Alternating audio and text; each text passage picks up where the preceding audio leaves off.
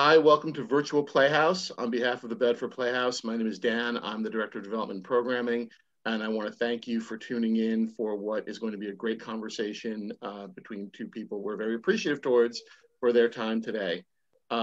Just want to remind you to please check out our website, bedfordplayhouse.org, for a lot of great programming that's coming up, and hopefully some news about reopening that will be coming up in April or May. We're looking forward to that and welcoming everyone back as circumstances permit. So we're going to have a talk today about a great film about Laura Ingalls Wilder. And to kick it off, I'm going to introduce you to our moderator, Nancy Steiner, who will then introduce our special guest, and they're going to talk a little bit about the film. Hi, Nancy. Hi, Dan. Thank you for doing this, and I will see you in a little bit. No worries. Happy to help. So I have the great distinction of introducing Mary Murphy, a prize-winning filmmaker extraordinaire. She's done everything from the best of network news and the best of network entertainment television. She's probably our nation's leading expert in all things Harper Lee, having created not one but two amazing films about Harper Lee and her work. It makes sense that she's such a wonderful storyteller. She would be drawn to Laura Ingalls Wilder, another remarkable storyteller. So welcome, Mary. Thanks, Nancy. In the interest of full disclosure, a dear friend of mine whose work I completely adore. So, and the feeling is very mutual. So now that we've established our love fest, I am wondering what made you decide to make this film? Well, they asked me, so that's a very different situation than the way I did Harper Lee. That was just a massive love project, and I just had to keep knowing more. American Masters, on the strength of the Harper Lee stuff, came to me and said, "We want to write an NEH grant for this. Would you write the NEH grant and then you can direct the film?" And I thought, sure, great, why not?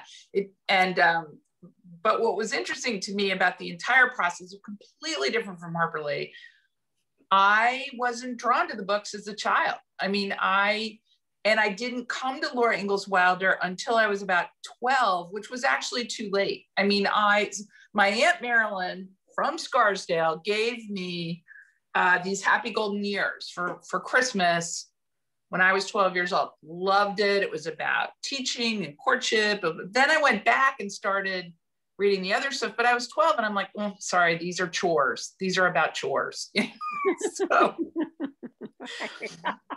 and I didn't learn to read on those books. I mean, many, many young girls have this experience, including my sister, Martha Murphy, who can't believe I got to do this movie and she didn't, because this is she grew each year. She was 5, she was 6, she was 7. When Laura grew, Martha grew. That's how a lot of people read those books. So I considered this a huge challenge. And then as I began to read the books, sometimes for the first time, although Plum Creek was a favorite even when I was younger, I began to think, I'm glad I'm telling her life story, because her life is incredible. Set apart the books for a second, her life's incredible and what she overcame, and the fact that she turned herself into a best-selling children's author. I mean, books are no, I was like, I'm in. Laura's, and of course I had to do this during COVID. So it was a total test of my pioneer spirit. And I kept saying, if Laura can get, she's a great example to me of someone who had a horrible life, who made something incredible out of it. So you've tapped on so many of the questions that I have for you. I love the fact that you didn't know anything sort of about her really the way you did know about Harper Lee. I shared that experience coming to this film. I was never a Little House girl, but my daughter was. So I was a little familiar. I cannot believe how much more interesting she is. And the film does a wonderful job of bringing home not just the value and importance of the books, and what they teach us historically and about all different kinds of things in pioneer life. But the gap, the film tells us about the gap between the reality of her life and what's in the books. And I'm fascinated by that because I think people always thought the books were autobiographical. And in fact, they're not. And in fact, double in fact, she insisted everything in the books was true. So can you speak to some of that? Yeah, I mean, that was very fascinating for me too. And you know, there's a lot of myth about this, and I learned this with Harper Lee. All lovers of books and, you know, devoted readers really do want to know what's real, what really happened. But with these books, the assumption always was that it all happened and this was her true life, true story. And while some of it's true-ish, there were some very dark chapters in her life that are not there. And I remember really early on in my research, I met a woman who was an NYU sociologist teacher, and she was reading them to her children. She's like, "Oh my God, Pa's crazy. I had no idea."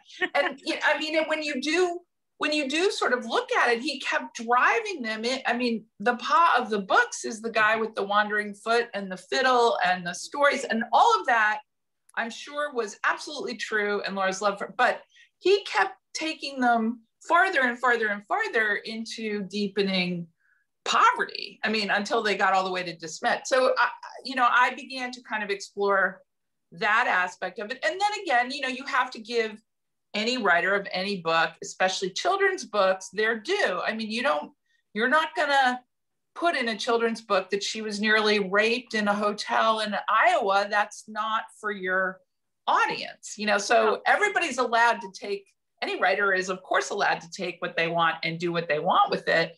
But there are some, I think, obvious things she left out because of her audience. When you think about her as a human, and creating this incredible volume of work at a later age. I mean, she didn't do this until 65. Yeah. Amazing. Talk about reinventing yourself. Mm-hmm. I mean, and having a career late in life. And it was really sort of her daughter, I think, that propelled her forward. Her daughter's role in all of this is huge. Yeah, it's, and also she didn't just jump off her rocking chair on her porch and become a best-selling author. I mean, she was a newspaper person. She was writing a column about chicken farming and other things for the Missouri Ruralist. And like a lot of great American novelists of the time, Twain, Dreiser, Hemingway, they were all newspaper people. So she didn't toil the way they did but she did have a writing career before this. Her daughter, Rose, fascinating creature. She ran off to see the world. She rejected farm life. And it's kind of amazing they both lived at the same time, because Rose was very, very modern and Laura was, wasn't. And Rose goes off to San Francisco, writes for these yellow Hearst newspapers, gets, is very dramatic with her prose. And basically, when her mother comes out to see her in 1915 to go to the World's Fair, part of their plan is to try to make Laura a more commercial writer, because, they were always scrambling for money. She and her husband, Almanzo, they had their own farm. They did 3 and 4 jobs at a time to kind of keep everything going. So financial was a big motive here. And then Rose, I'm sorry, wasn't Rose? And Rose was making a lot of money, by the way. She was a successful writer in her own right. Oh yeah. And she also became her mother's editor. Yes, it was a real collaboration. And before COVID, when I began to read the letters back and forth between the two of them, before COVID shut us down, I had this dream that we were going to do a reading, a reading with fiddle and all the actors playing the parts in a place like the Bedford Playhouse or the Jacob Burns, or, that it would be this, and I had everybody lined up and, COVID shut us down. But I was glad that we were even in COVID, that we did what we did, because seeing 2 women read those letters back and forth really brings the relationship to life. And Rose has been, a lot of people have said a lot of sort of stuff about Rose's involvement. I mean, her tone to her mother is sometimes hard to listen to, but as I say, any mother who's had their daughter roll their eyes at them knows what this is about. I mean, but it's a great act of love, I think, between the two of them. You know, they collaborated, they produced this best-selling 8-volume series. Why was their collaboration a secret? I think they both want, I think for Rose was in the big deal world, like children's books then. There was no Harry Potter or, I mean, adolescent literature wasn't, being a children's book author, unless you were, I don't know who you had to be from that time, but it wasn't as desirable as what Rose was doing. Rose was writing big deal biographies. She was a magazine writer in Saturday. She didn't really want to be associated with what her mother was up to. I don't know why they felt they had to do this, because the record was all there for the taking once everybody was gone. But, I mean, they wanted to sell books, I'm sure. And so, right. Why not leave well enough alone? Right. So I think you say in the film, or the point comes across, that writing was Laura's way of processing her life, including disaster and starvation and ruin. What sort of catharsis do you think writing offered her? Laura herself, I don't know if it was a catharsis for starters. I mean, I think it was a way to memorialize her parents, who were very, very important to her.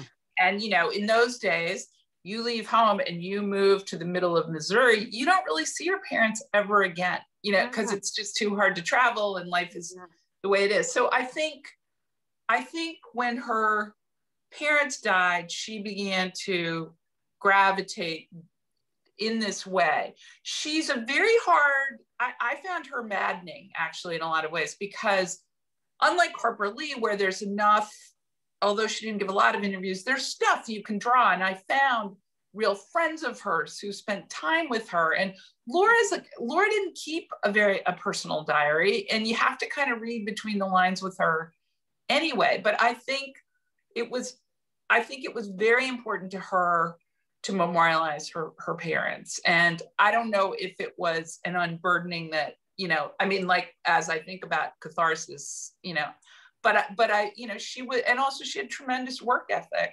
Yeah. So, once she started something, she just kept at it. There's a quote from somebody in the film that half of the quote is that memories are perhaps the consuming fires of torment. Wow. That was Caroline Fraser, who wrote the Pulitzer Prize winning biography of her, but that was a quote from Laura Ingalls Wilder. Laura Ingalls Wilder, exactly. Which she wrote the day, and she was shortly after her mother died. And, right. Caroline Fraser says it was a way of, reckoning with both the good and the bad that had happened to her. And there was quite a lot of horrifying stuff that happened right. along the way. Yeah. So the books were massive bestsellers. Not right away. Okay. Out of the gate, they did pretty well. The Little House in the Big Woods did pretty well. It was the Depression. Right. But they had just tremendous staying power. And then I have to say, Rose, early marketing genius, it was her idea to package them in a little box all together and to begin to promote them as a series, which had not really happened that much. Mm-hmm.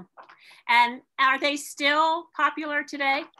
I don't think they're nearly as popular as they were, say, when we were girls. I have a daughter who was not a bit interested.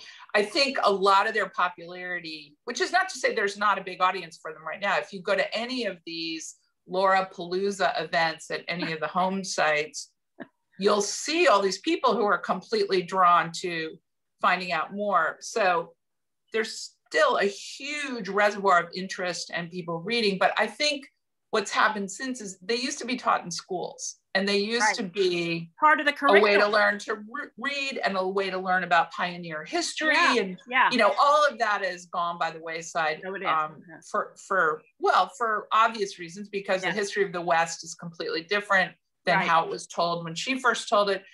And, you know, there's much more diversity about what kids are reading in school, and they're learning differently now too. So what do you think the material in the books, what is most sustaining? What do you think carries through still today? I think it's the storytelling. I mean, I think it's Pa and the storytelling. I mean, and the happy family. You know, everybody wants a happy family. And in fact, Rich White, who was my DP on this, we both had this argument. He used to come home after school and watch Little House on the Prairie, and I said, no, I was much more of a Walton's girl. But it's the same idea, which is the happy family at the end of the day, no matter how horrendous, no matter how hard life has been, it's cozy, you're all together. And, you know, it's her story to tell. And it's about loving your family, I think. I mean, how would you describe her relationship with her own father? I think she was a classic. It was one of those classic tomboy, you know, Pa had no sons, and she was the daughter who liked to do the stuff that Pa did, you know, and I think it was just kind of a classic father-daughter, you know, tomboy daughter, the tomboy daughter and the father who are intensely close. So somebody else describes the material in the book as being lasting, sustaining, because it's emotional comfort food.